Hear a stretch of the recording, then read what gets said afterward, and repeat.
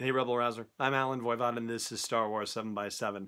So earlier this year at the big E3 gaming conference, the folks at Respawn Entertainment, that's a part of Electronic Arts, announced the game that they've been working on for a couple of years is called Star Wars Jedi: Fallen Order, and it is going to be released in the holiday season of 2019, so right around the time that episode 9 comes out, probably a couple months before, I would say. Holiday season usually means like maybe in even October. So yeah, it's going to come out a little bit before episode 9 at the rate we're going.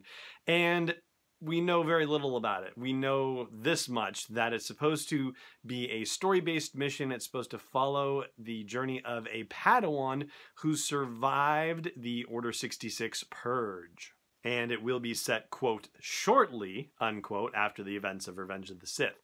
That could mean, pretty much right afterward. That could mean a year or two, right? Because it's 19 years in between Revenge of the Sith and A New Hope. So shortly after, that could be a little bit of time.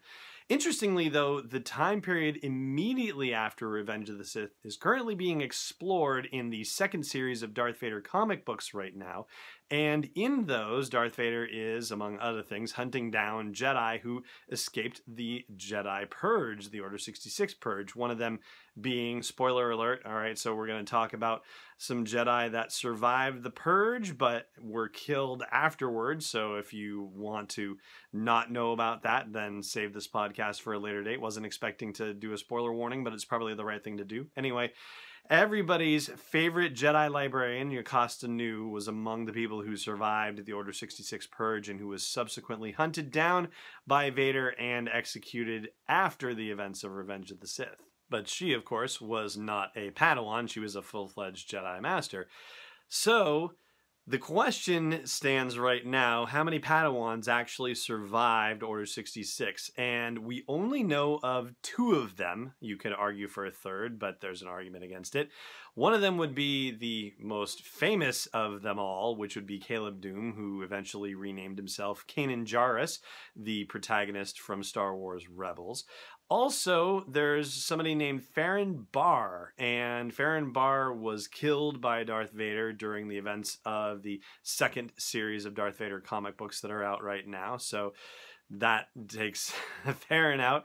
So it's possible we could be tracking down Kanan and seeing what he's been up to, or Caleb, as he would have then been known. There's also been some territory covered there as well with the Kanan comic books that came out too, so some of that time has been detailed as well. And the person who you might want to suggest as being a Padawan who survived Order 66, but technically not really, is Ahsoka Tano, because she left the Jedi Order, and so she is no longer a Padawan at that point. So it doesn't quite count, but still in the neighborhood. Anyway, there's also a character named Verla who was sort of apprenticed to this Farron Barr character, and Verla escaped the events of the Darth Vader comic book, at least so far. So, it's questionable as to whether Verla could be considered a Padawan. Ultimately, we're just guessing at who the main character could be, and it makes sense that they would just invent a brand new Padawan who survived the events of Order 66, and so we would just have to wait to find out who this Padawan is and to whom this Padawan had been entrusted for training, who this Padawan's master was. Oh, and I'd be remiss if I didn't mention the fact that in Star Wars Uprising, remember that mobile game? Well, according to Uprising, at least 4 Jedi escaped the Purge and were hiding out in a Jedi temple on Anoat. And so either of those 4 could potentially be our Padawan. We don't know what rank of Jedi they held, whether they were Padawans or Masters or Knights or what have you, but Zubain, Khandra, Musasiel, M-U-S-U-Z-S,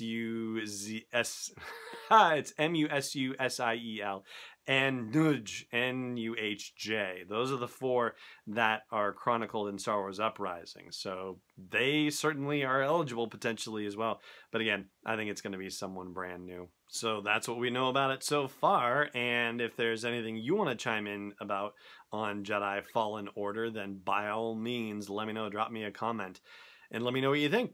And that is going to do it for today's episode of the show. Over on the audio version at sw7x7.com/iTunes or wherever you like to listen to podcasts, Spotify even, yeah, we're there too.